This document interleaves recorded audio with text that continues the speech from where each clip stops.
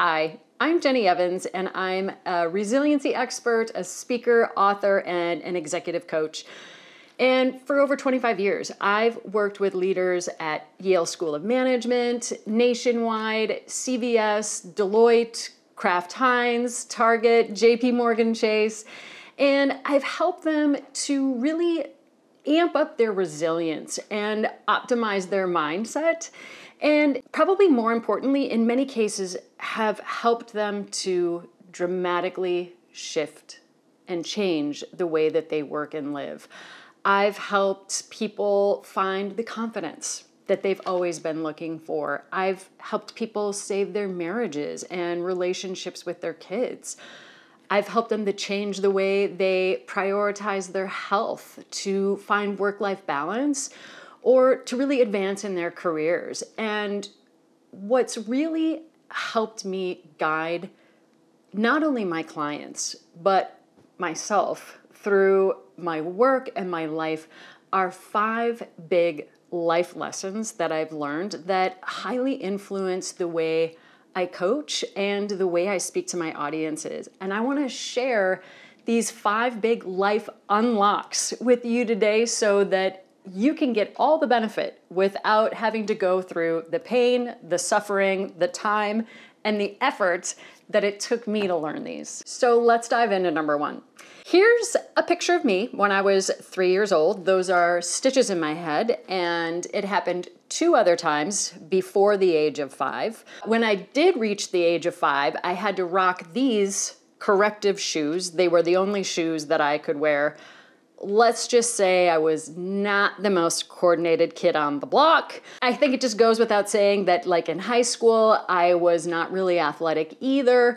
And once I got to college, though, I started teaching fitness classes, and that's when I started to develop my physical strength. And not long after that, I also started doing flying trapeze, which scared the bejesus out of me. But I started to realize, if I can do those things that are really physically uncomfortable, that also scare the crap out of me, I can do just about anything. And what it helped me to realize is confidence is the transfer of belief from one area of our lives to another. My confidence has a very strong physical foundation, but as I just shared with you, I didn't have a strong physical foundation growing up. But take the confidence that you have in a skill or an area of your life. Like maybe you are an awesome cook. Maybe you're really good at music, you pick up language really well, you are really proud of the way you parent, you're really good at fixing things. Take that confidence that you have and start applying it and laying it over other areas of your life. It's a game changer. Before we move on to point number 2, I have a question for you. Did you ever, as a kid, say something in class that cracked the entire class up? How did you interpret that experience? Maybe the story that you created was, oh my God, I am so embarrassed. Everybody's looking at me. Everybody's laughing at me. I hate this. I'm so uncomfortable. I'm never doing it again. And you become more introverted. Or maybe the story that you created when people laughed at you was, oh my God, that felt good. That was so awesome. I can't wait to do that again at every opportunity, and you now become the class clown. Both of these are stories that you could have created around the exact same set of facts and circumstances. It is not so much about what happens to us in our lives. It's the stories that we create about what happens. We know, based on current psychological research, that these stories are extremely powerful because the more we repeat these stories, either internally to ourselves or we say them out loud, it creates neural pathways in our brain. It actually changes the function and structure of our brains. And we have millions of stories around every aspect of our lives, whether we work out or not, whether we drink or smoke, how we prioritize our day, stories around whether we work long hours, how we parent, how we show up in our romantic relationships. And some of these stories are a reflection of the truth. They're aligned with our values, and they take us where we want to go in our lives.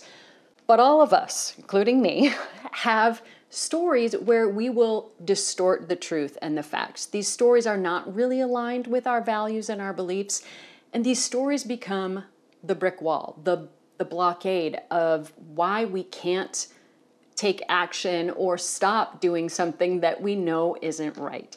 We're the authors of our life stories, and we have to be very conscious and intentional about the stories that we create. When I was in my early 30s, I was a brand new mom, and my career was taking off, and I really thought that my life's purpose was to try to just help and better the lives of as many people as I possibly could. And I was traveling and speaking, and I was on the road a lot. And luckily, I had a life-changing conversation with someone that helped me to realize that my purpose was actually to influence the most important person in my life, and that was my daughters. And this conversation completely shifted the way I organized and prioritized my entire life. So I decided that I was only going to be available to travel and speak every other week, which means I said no to a lot of money and a lot of opportunities, but it was an easy choice. I was 100% confident in organizing my life this way.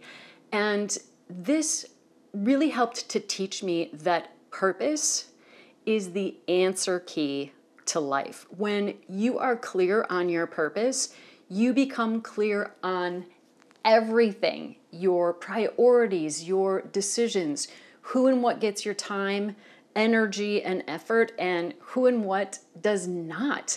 And there's bonuses to being clear on your purpose, that it improves your resilience, your longevity, your health, your focus, your productivity. It is the answer key to every question, every decision, your whole life. On to life unlock number 4. I used to do flying trapeze, and anytime I was learning a brand new trick or trying something out of safety lines, I would turn to the person who was up on the trapeze board with me, and I would say, what's the worst that could happen? And then I would laugh and I would take off.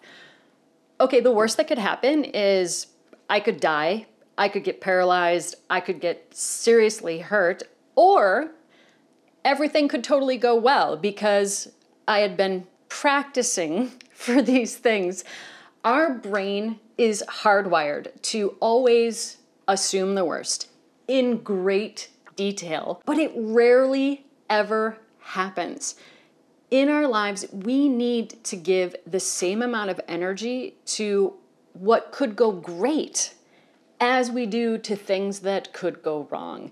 Because I really believe like the odds of something good or bad happening are about the same. So why not default to odds are this is going to work out well? And honestly, probably even more than that, because how often does something actually turn out disastrous? What's the worst that could happen? It rarely ever does. Which gets us to point number 5. Now, this might sound a little bit weird, but I don't have failures. The closest thing that I can think of that's a failure was selling Hit the Deck on QVC. I put in so much prep work. I shipped pallets of product. I went out there to get training.